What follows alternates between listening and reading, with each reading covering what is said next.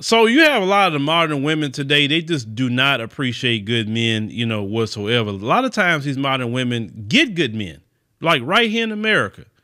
And it's always something wrong with that good man, but let's review it. Sometimes a woman can talk her out of a relationship. You can talk, we do that. Yes, we will talk. I'm gonna say something, and this might ruffle little feathers. I don't think just being a good man is enough.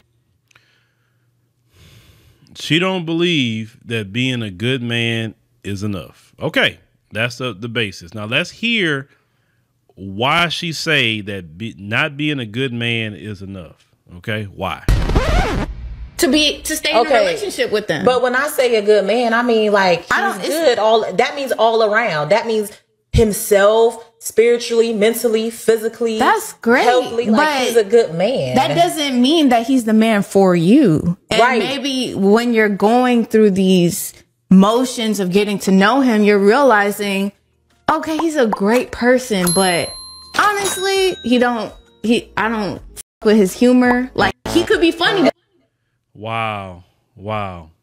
So he's great in every area, but I don't mess with his humor. And you wonder why.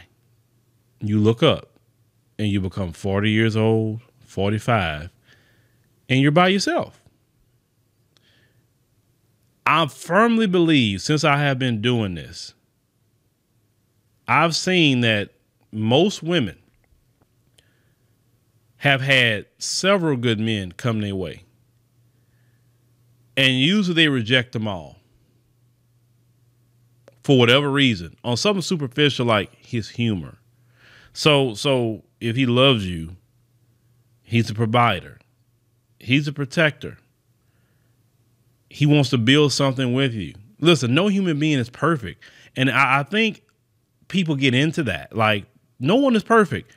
A man is not perfect whatsoever. It's going to be a flaw in a man. It's going to be a flaw in a woman. No one is perfect. We are human beings. Only one that's perfect is God. And if none of us is God, so we're going to have some flaws. You can work with a person on their flaws as long as their flaws isn't beating on you, using drugs, getting drunk on alcohol every day, every night. You understand? I mean, if it's something not like that, I'm talking about this, but it can be something small that maybe you can work with her or work with him to possibly change. And maybe you can't change certain things to that person. Their personality is what their personality is. But the things that's important, do he love you? Okay, check that off. Does he always provide? Okay, you do that, check that off. Does he make sure to protect you in every which way, shape, or form? Because protecting you happens in multiple facets, not just physical protection, it's also protecting you mentally. It's also keeping people away from you that could possibly harm you, even some of your little friends that he may see that's no good for you. You understand? Protecting the children, making sure y'all not in a bad neighborhood or something like that. That's a form of protection. So he's great at doing all that, but he doesn't make you laugh. He doesn't entertain you. I mean, well, man, he isn't freaking Cat Williams. I mean, shoot, not everybody can be Cat Williams. And that's why a lot of modern women are getting 40 with 4 cats and no man, because he's a good man, but because he's not funny, you gotta throw that out. Yeah, and it's stuff that's so superficial. He's not funny. Oh, he don't dress. Yeah, he a good man, but he don't dress. I don't like the way he dressed. Like, really? You can't. Maybe he didn't even think about dressing, but maybe you got an eye for fashion. I'm talking about a good fashion for men. Maybe you can say, try to see if he can wear certain outfits or whatever. If it's him.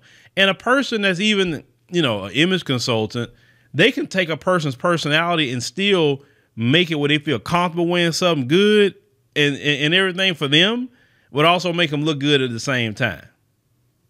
Right?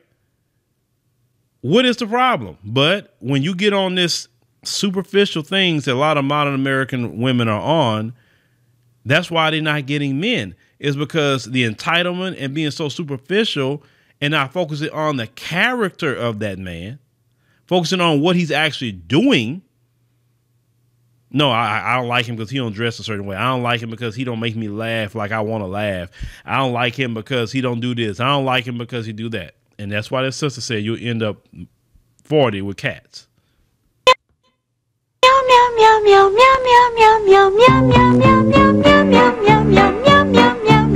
Buy you a lifetime supply of Meow Mix. Buy it. Because that's what you're going to need with that kind of attitude. Go ahead and buy it. Because you're not going to get no man. Matter of fact, you don't deserve a man. If you that superficial and nitpicky to the point that you're not talking about character flaws, you're talking about little things like laughing and clothes and all that, stay by yourself. And that's sister right. You talk your way out your blessing. Sometimes if you just be quiet and just think before you speak, you'll have a lot more in your life. But let me know what y'all think about, what this sister saying. The sister trying to school them, but they don't get it.